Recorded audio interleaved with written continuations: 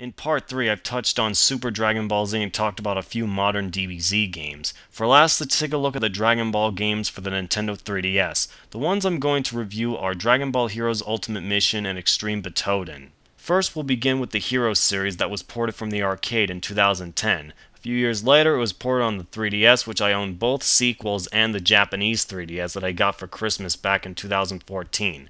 But without any further, let us begin. You go through the Saiyan Saga, the movies, all the way to GT. Simple as that. Gameplay? Well, it's kinda like, what the hell am I supposed to do type. So what do? Well, it's a card-based game. You get to choose your cards, you move them using your pen or your fingers, however you want to move them.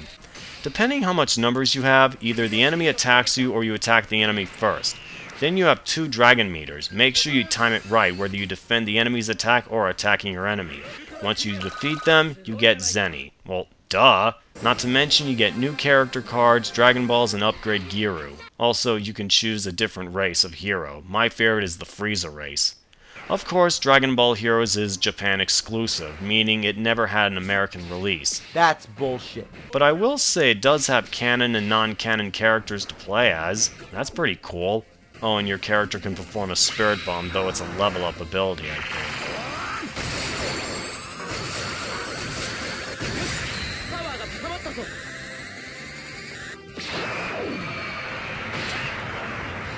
Looking at the graphics may remind you of...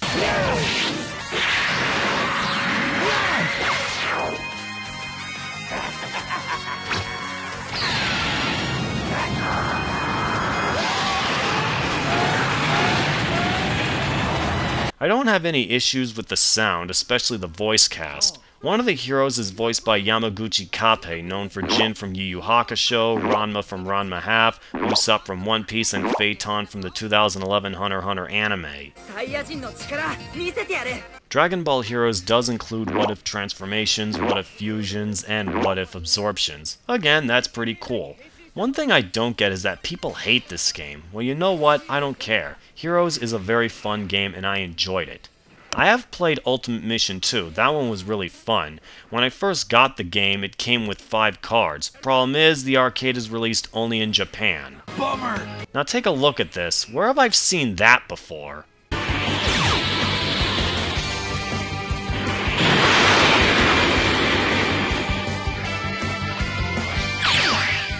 Well, thanks to Dimps who are behind this.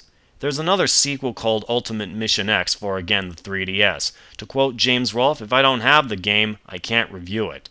There's an upgraded version of Dragon Ball Heroes called Super Dragon Ball Heroes. Next, Dragon Ball Z Extreme Butoden. It is the continuation of the Butoden series. You have 6 modes, 100 characters, except only 25 are playable, while many will assist you during your fight. Too bad Garlic Jr. and Lord Slug weren't in this game as Z-assist characters. I have heard that the Dragon Ball Super characters are included, only in the Japanese version if I'm correct or not.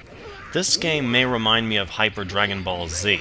Despite its flaws, it's a really fun fighting game. Before I end this, I did play the Xenoverse series, which is a fighting and RPG. You can create your own characters, buy stuff, fight online, talk to people, go on parallel quests, that kind of stuff. Though the character transformations aren't grouped with the base form character, which I do have a problem with. I guess they're using elements from Battle of Z. The game features new characters like the Supreme Kai of Time, Toa, Mira, and Demigra. Xenoverse 2 is one of my most favorites, where each race can now transform, fly around in the city, trained by Elementors instead of one, has new features, movie characters, you frickin' name it. Yet people call it Xenoverse 1.5, but who freaking cares? I absolutely had a blast with Xenoverse 2. However, I do have to complain about the roster. I mean, why put the villainous characters in the character slot? That's such a waste. They should be in the variation slots like they're supposed to. Overall, it is definitely a large improvement over the original Xenoverse. So with that, Dragon Ball fans, this concludes my 4-part review on the modern Dragon Ball video games. Until then, in the words of Forever World, I am Lord Byakko. And as always, people, have an awesome day.